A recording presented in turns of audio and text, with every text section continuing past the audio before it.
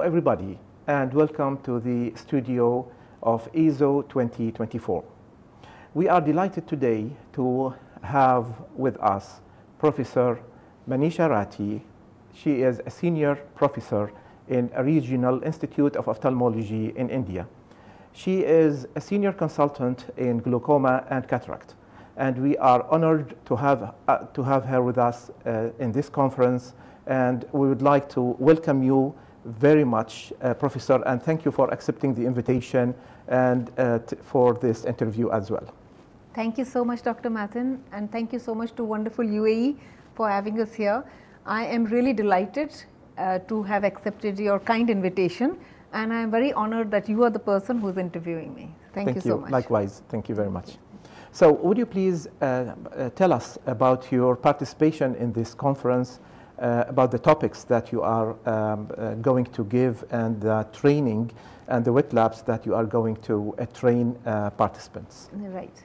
So today we had a workshop as an instruction course on small incision cataract surgery. We are part of International Society of Manual Small Incision Cataract Surgery.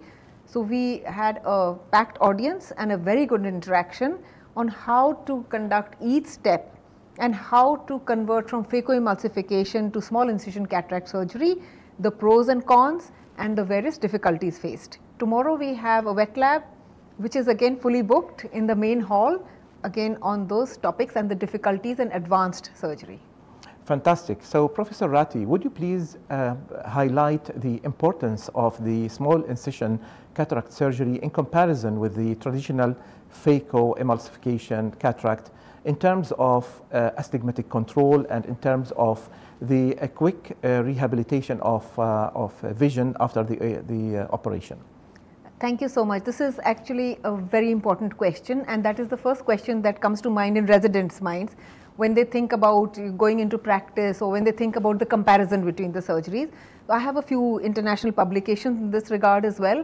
So what we do is change the location, shape of incision, and the axis of the surgery to achieve near zero astigmatism, or in some cases some people prefer 0.5 diopters against the rule astigmatism for near vision.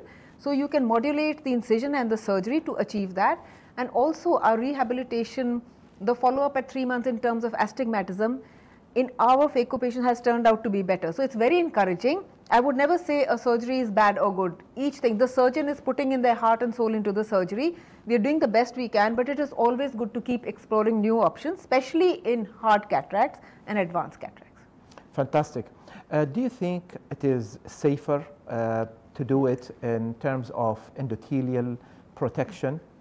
That is precisely what we were discussing today, that because we are not using that high energy, especially like in the brown cataracts and in our country, and I think here also maybe you might be getting some cases of advanced cataracts.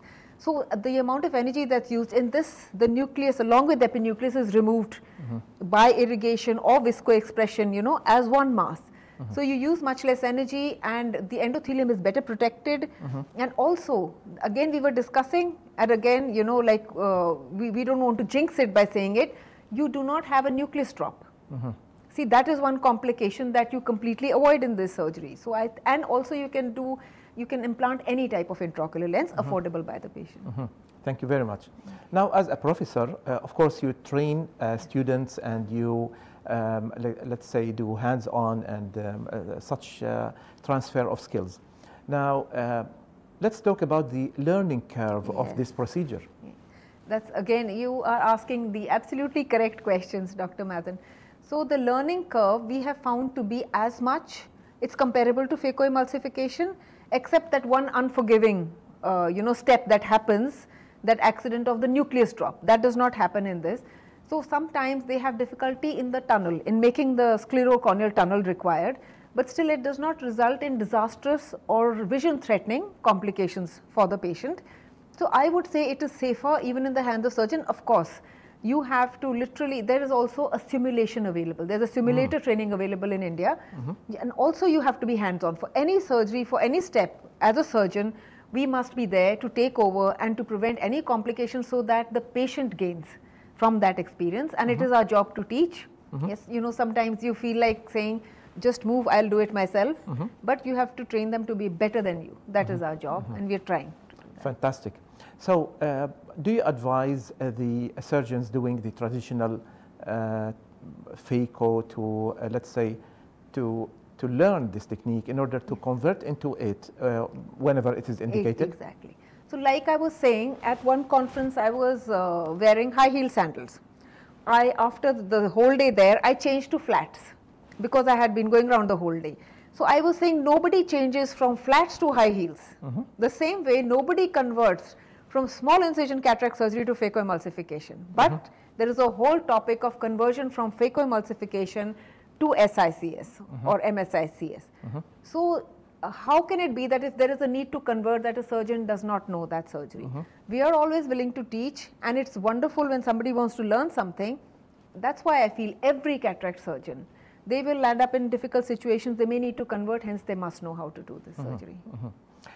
Do you think there is any difference in lens and, or let's say IOL selection in terms when we decide to go for the small incision? Does it affect the decision for the IOL selection? No, it does not. In fact, sometimes when a patient can only afford a rigid intraocular lens, in a hard cataract you can make a bigger capsular rhexis and insert the lens. Any premium intraocular lens can be used, which a lot of people are using nowadays. So it is, in my words, not a surgery of compromise, but of choice. That is what I feel. Yeah. And regarding the pre-op workup, it is just the same for the cataract, including, of course, excluding of dry eye disease and doing the topography, endothelial cell count, checking the fundus and everything. And ruling out glaucoma also. Yeah, exactly. So how about if there is a doubt about the weak zonules? Do you still go for this technique? Exactly. That is what I had shown some videos about pseudo-exfoliation syndrome. So in the exfoliation syndrome patients also, it is easier to just manipulate the nucleus out via this surgery instead of, it has minimal, when you do hydrodissection and you just take out the nucleus and epinucleus, there is minimum stress on the zonules as compared to phacoemulsification. Even in, I showed another patient of hypermature cataract with a very fragile capsule and bag and calcific deposits on the capsule. Yet it was better to use SICS or small incision cataract surgery in these patients. Let's move to more complicated cases. For example, if the patient, the eye has been had vitrectomy for something related to the retina and diabetic retinopathy or something. So is it that easy to do that? No.